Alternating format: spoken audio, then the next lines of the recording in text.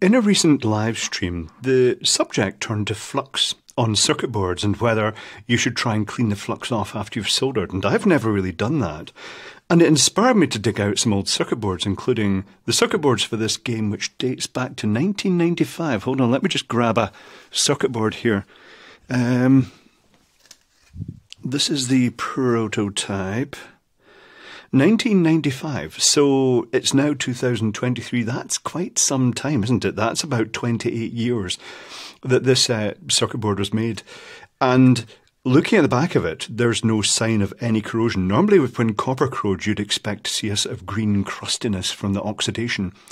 If the lead had corroded, you'd expect to see a white residue, but there's nothing on either of these circuit boards.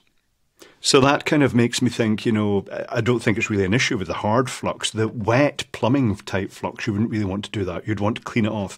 But in the case of the hard rosin flux, it's not such an issue. So this was a game for a fairground. And it was basically a Wheel of Fortune type game. And it was quite interesting because it's based on a microcontroller. This is the emergency backup module. This isn't the main unit that was used in the commercial versions. The main unit used in the commercial versions was much bigger, and it had big, huge illuminated sort of fruit machine style buttons, slot machine style buttons.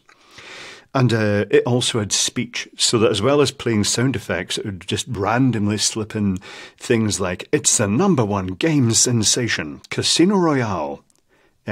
Just, random things in amongst the advertising sequence. Done with information storage devices chips. Really strange chips. You controlled them from the microcontroller and trigger them, and then they played back in what was basically analog memory. So you could record into them, and then they'd play that back with sort of pretty much CD quality. Not bad.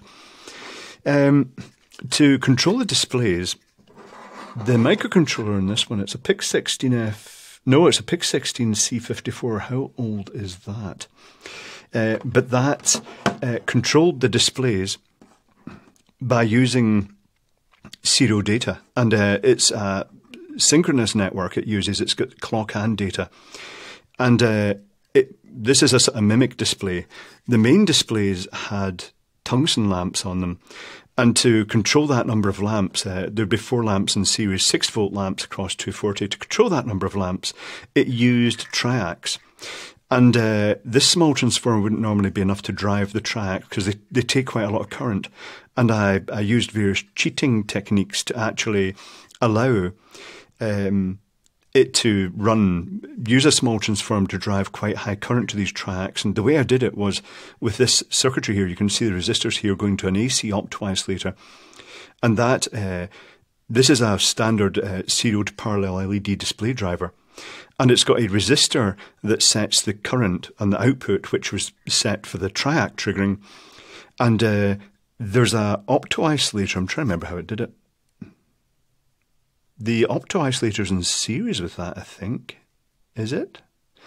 And it basically gated the output current so that as the mains passed the zero crossing point, it just pulsed the output current to the triacs. So this small transformer could do that because just basically 100 times a second would just provide that trigger pulse at the start of the sine wave. I can actually see, looking at the prototype here. Here's the prototype, which has resistors to emulate the triacs. It has the floating leads for the test resistors, and also the wee note in it with a capacitor to cause a slight phase shift. I probably scoped this with an isolated scope to work out the point it was triggering in the sine wave, and it just by adding the capacitor, it would cause a slight phase shift, which would result in a longer pulse at the start of the sine wave instead of at the end of it. So that was more or less it. In hindsight, these days, knowing what I know now, I'd use a RS485 driver for this. It's an opto-isolated input, dual opto-isolator, with a couple of LEDs to show the actual data is present. But the RS485 is better at driving networks. This was a very simple circuitry using this, but it worked, and that's the main thing. Anything else worth saying about these? Not really. No, it worked. It was a successful enough game. The only awkward bit was me recording all the voice samples. It just felt a bit odd. This censored slightly. This is a tin plated circuit board where I've basically dipped it in the tinning solution after etching it. And this again shows no signs of the corrosion. So I'll give you a demonstration of this, but I'll warn you in advance that it's about to get very, very loud because I've jerry-rigged up a audio interface. Because that's a microphone level output, I've used a potentiometer and a spare radio microphone to couple that onto the receiver, which means that you'll be able to hear the game playing at full noise. If you see it pauses there during the sequence, that's because it's playing a sound effect or triggering the sound sample, the speech sample, which is in the main unit. There are 3 buttons to operate. There's the reset button, there's the which just basically resets the whole game from scratch, start, which puts it into the initial pre-play mode, and then that lights, in the main unit, that lights a big, huge, round illuminated button that could be passed out to one of the players so they could press it to start the game just to show that it was completely random. And it was completely random, although there was a cheat mode, if needed, to make sure that it biased in the operator's favour.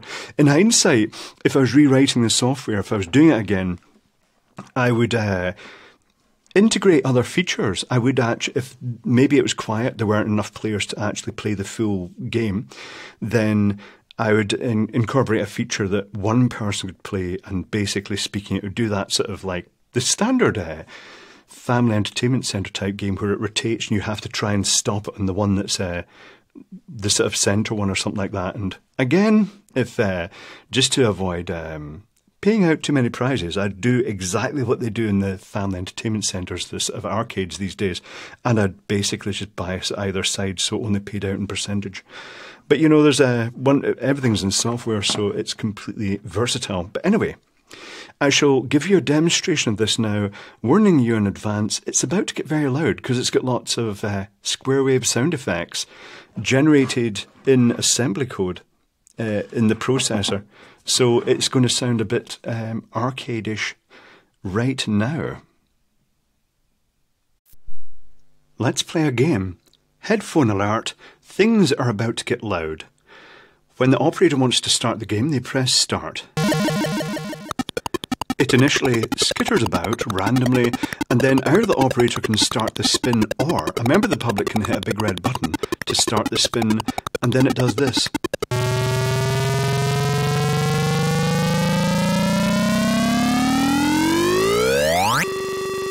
During the main spin, it reduces the volume, and then steps back up again.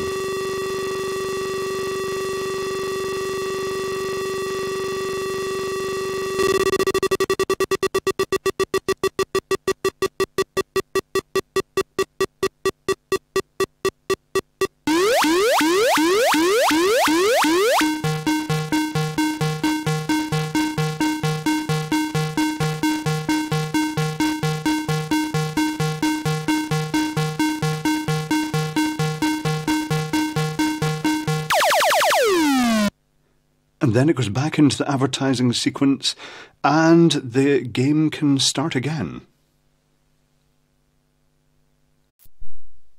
And there we have it. So that's kind of answered the question about the flux corroding. It's certainly, there may be some fluxes that do it. Let me know what your experiences are in the description down below, because I've just never really had an issue with flux corrosion of stuff, except in the early days of the lead-free era, when they were using really aggressive fluxes to try and get the solder to stick to stuff.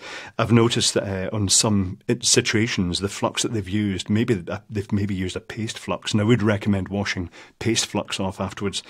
But in some of those instances, I've seen significant corrosion.